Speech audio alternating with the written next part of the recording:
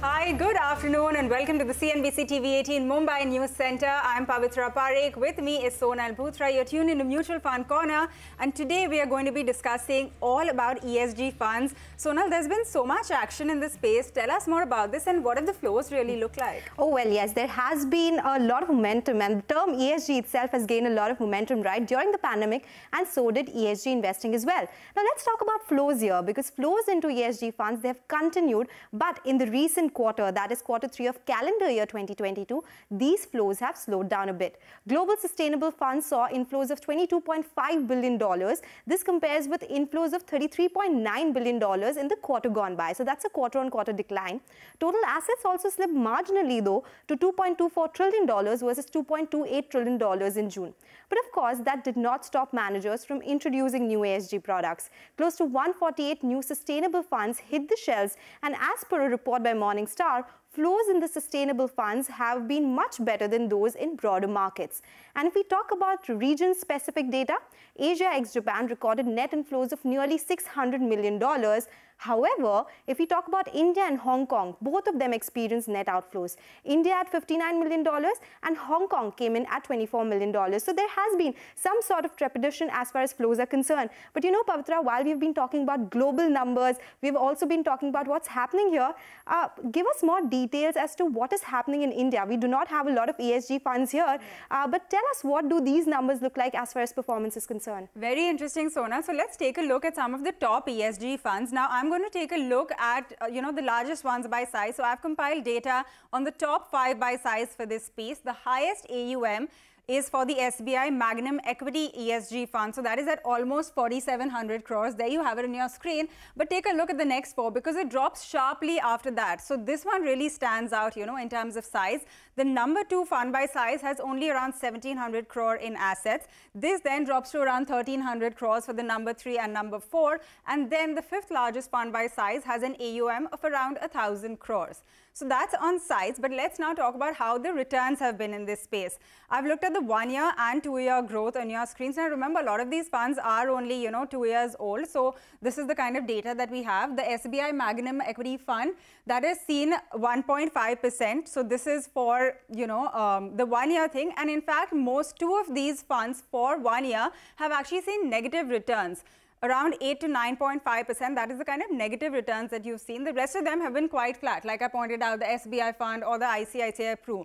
But things do look better when you increase the time horizon a bit. So for a 2-year period, we have the SBI fund, the largest one, which has clocked in a big return of 18.6%. This is followed by ICICI Pru, which is at 13%, like you can see on your screen. You then have Aditya Birla at 12, Kotak at 11, and Axis at 10. Remember, these are the 5 largest funds that I'm talking about. So that's how these funds have fared, So while there has been this big focus on the ESG theme, like Sonal was pointing out, the funds, at least in the past year, have not done that much. So what is investor interest really looking like? Let's ask Swarup Mohanty, CEO of Mirae Asset Investment Managers, on the show now. Swarup, good afternoon. Thank you very much for joining us on the show today. And, this is my first question to you. Yes, this became a really hot topic at one point. We are seeing declines, right, in terms of the flows into this category. What do you think is going wrong? And is this a trend that you expect will continue? Yeah, at the outset, Pavitra and Sonal, thank you so much for having me on your show, and that too on a subject like ESG. Yes, I think, when you look at the India ESG space, the majority of the Indian ESG schemes have been launched in the last couple of years, like you rightly pointed out. The track record essentially is very small to sort of comment or with conviction as yet. However, when you look at what Sonal had put up on the global flows, the flow into ESG funds recently globally too had sort of slowed down. Investors at this moment, I think, seems to have prioritized capital preservation over any other goal, say climate change, at least at this moment, given concern of say, global recession, inflationary pressure, rising interest rates, and simply put, the supply chain issues. ESG funds, by nature, tend to have slightly overweight exposure to technology and consumer discretionary sector, which are essentially seen as environmentally friendly, but are also underweight to energy and, say, fossil fuel sectors. It is important to address, and let me be very clear on this, that it is very important to address that ESG funds are not immune to general macro environmental exposure. Despite this, the global funds, like Sonal rightly pointed out, attracted nearly 22.5 billion net new money. In the same period, the broader market funds saw an outflow of nearly 198 billion of net outflows. But I also think it's a special situation in the world with possible shortage of electricity and possibilities of Europe moving to coal. This essentially goes against the basic thought of ESG, and hence some would be taking a pause to watch the space is my submission. Okay, so to take that point, a lot has happened, of course, during the pandemic as well. But if you give us a primer as to what is the difference really between traditional investing and ESG investing, if an investor is going ahead and looking at these two segments, what are the differences that he should look at? See, simply put, ESG investing is a systemic incorporation of the environmental, social, and governance factors which are material to performance and benefit to the society. It is a more holistic analysis than, say, traditional investing. ESG integration is often pursued as a means of improving investment performance, along with positive impact on the people and the planet. So hence, ESG integration as an investment strategy doesn't explicitly focus on assessing the particular positive impact. It aims at improving the investment framework by integrating ESG risks into the process so that any materialistic risk which are going beyond the financial numbers can be highlighted and flagged off. Simply put, when we look at traditional investing till the way it's happened in India so far, we look at the balance sheets, look at the profitability of the company, incorporate some amount of governance into forming an analysis of the portfolio stocks. But this is where traditional investing stops, is where ESG starts. It's incorporating the social angle and the environmental factor. So hence, it is a far more broader sort of implication than just traditional investing. All right, got that. Swarup, thanks a lot for explaining that for all of our viewers in such simple terms. But my next question is that recently the SEBI chief spoke about how mutual funds need to have well-disclosed rules while investing in ESG funds. Do you think if there are more regulations in this space, there will be enough money that, will continue to flow in here? Because India still is not seeing that much in terms of traction. Yeah, that's a very, very important question. When you look at it globally, ESG and sustainable funds came into existence after the institutional investors, I meant, in their early days, and then subsequently retail investors have demanded exposure to only companies that are not expected to be sustainable for the benefit of people and planet. Asset managers have responded after that by floating funds. In India, it's the other way around. Asset managers have already floated the sustainable funds. We saw a list in front of you. There are more lists than that. We are the only passive ESG in the market, floated the funds, and now are expecting investors to come up with demand of this space. See, there is no uniformity in the terms of underlying data, and that is a concern, and that makes it very challenging for investors for cross comparison. In such cases, well-disclosed rule is a welcome move. We need to understand that ESG is at a very nascent stage in India, and all the stakeholders, including the regulator, need to evolve as the understanding improves over the period of time. In the long run, while India is expected to be one of the fastest growing economies, it has to resolve various challenges in terms of ESG. Make no mistake on that. India has consistently been one of the largest emitters of greenhouse gases, and it was ranked 5th most vulnerable country when it comes to climate change amongst 181 countries in the Climate Risk Index. 2020, as per report published by the German Watch, right? As per study conducted by the International Labour Organization also, India would be the most impacted country due to the heat wave, and that we are facing in our lives as we speak. It is estimated that by 2030, and that's as close by 2030, India will lose an aggregate of 5.8% of its working hours, which would roughly translate to 34 million of full-time job losses. That is the impact. Over the time, the investors will catch up with the importance, and once recognition of ESG factors comes in, we are sure funds will start, like in the US or in the Europe.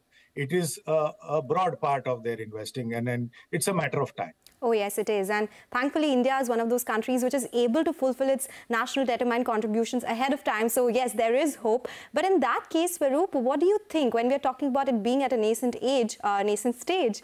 What are the challenges and risks faced in ESG investing? What do you think could be the possible reason why people are not going ahead investing in ESG funds? See, the current situation is slightly special because, investors are preferring capital preservation over other goals at this moment, not only in India, globally also. Okay. Further, ESG funds as a concept still require a lot of investor education, and I'm happy we are doing programs like this, and awareness that needs to be done on a sustainable basis, not a one-off sort of discussion. The most important challenge and the risk in ESG investing is the risk of greenwashing. Lack of defined methodology is what constitutes ESG, and running the risk of just labeling it. I am reminded of my mid-90 days when, credit rating was in a similar sort of phase in India, and today credit rating is a far more defined phase than it was. ESG will go through a very similar sort of journey, and all these generalization or a defined sort of methodology will evolve, and that's when we'll get confidence of investors. All right, so maybe that could take some time, but right now, at least the good part is that, we have started looking at this space and we are making progress, even if it is at such a nascent stage. Swarup, I request you to please stay on because we have to get into a quick commercial break, but we'll be right back in two, and then we'll continue our discussion on this entire ESG theme. Welcome back. You're still with us on Mutual Fund Corner, and we still have with us Swarup Mohanty, who is the Chief Executive Officer at Mirae Asset Investment Managers, and we are talking about ESG investing. So Swarup, we have discussed a lot of cons, pros, what's happening as far as flows are concerned, but say an investor wants to go ahead and wants to do impact investing in ESG funds, what kind of parameters does he have to look at? How much should they allocate to such funds according to you? Sonal, while it's spoken in the same breath, but impact investing is very different from your normal ESG investing.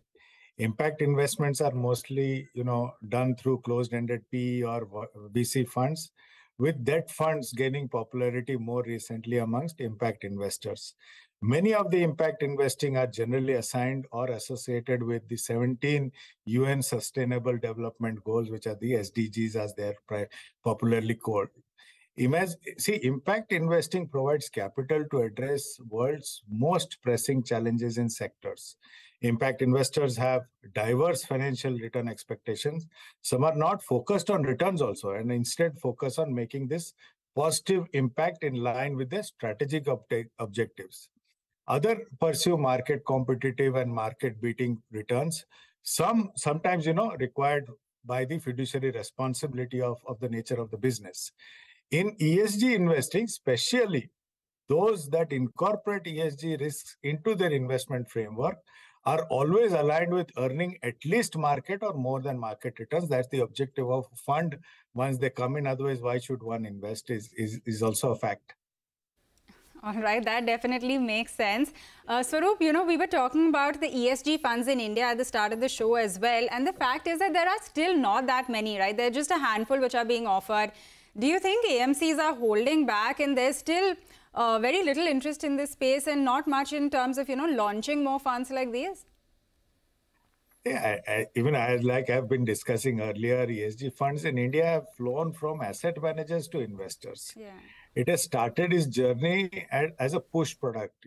That's how we are at this moment. The moment we stand up and talk about ESG, people have their own views on ESG.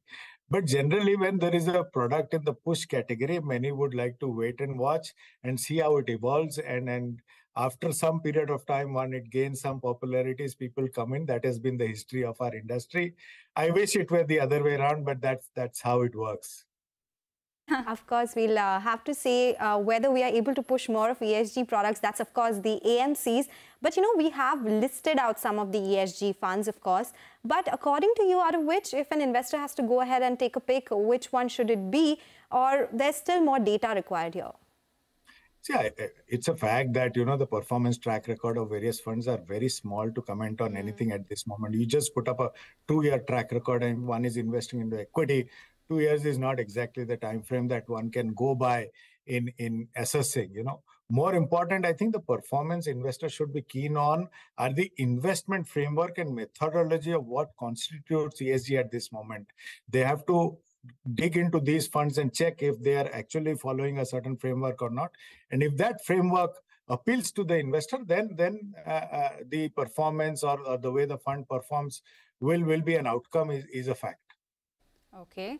Swarup, the other thing is that since the ESG fund is also kind of thematic fund, right? It could have a cyclical nature. What kind of investors do you think are perhaps, should look at these funds, or what funds are these best suited for? Pavitra, I have my own personal views on ESG being called a thematic fund. We would love to hear those views. But just keeping it aside, unless and until your ESG funds deal with an exclusion criteria only, then will investors in stock not falling under this category fulfill the criteria. I mean, ESG funds don't tend to be cyclically, typically they're not very cyclical. A lot of ESG funds in India are broad-based and not heavily skewed towards particular sector. Please understand, when you are in market cap investing, it is the market cap which takes precedence over the basic sectors or if you look at the index, it's now 40% financials. Yeah. But that's not how ESG works. ESG is the business and the quality of the business at the forefront, and market caps takes a back seat. That's the basic difference.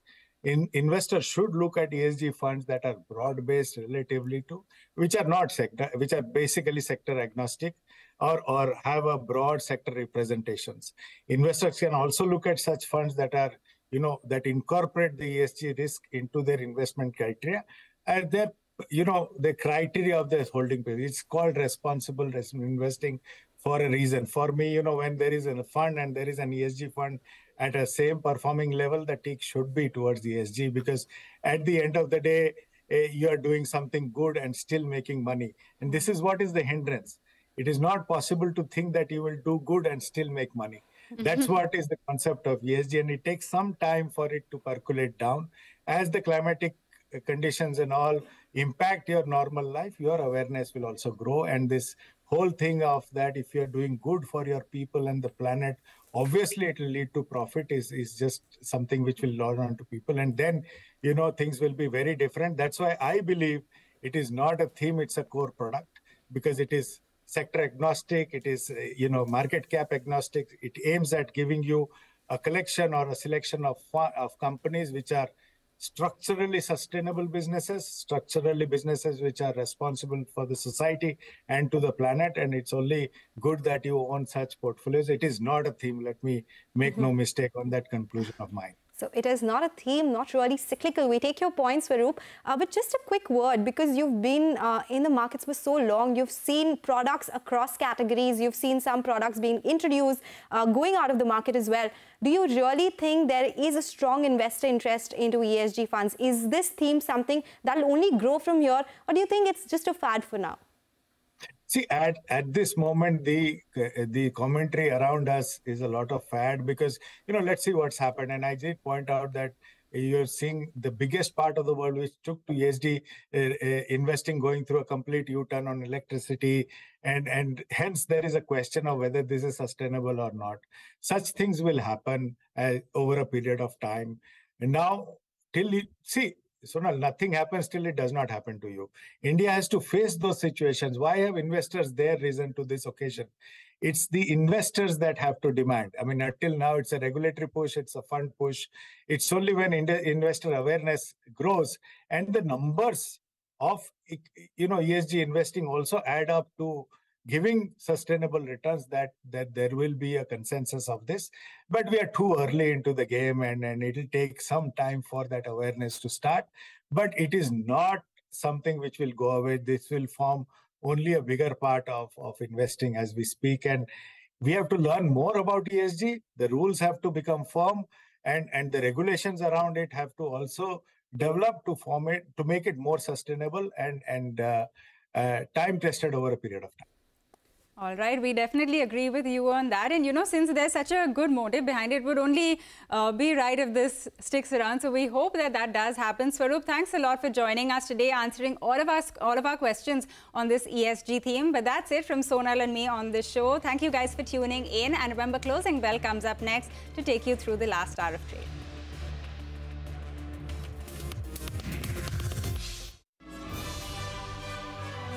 CNBC-TV18, celebrating 23 years of business leadership.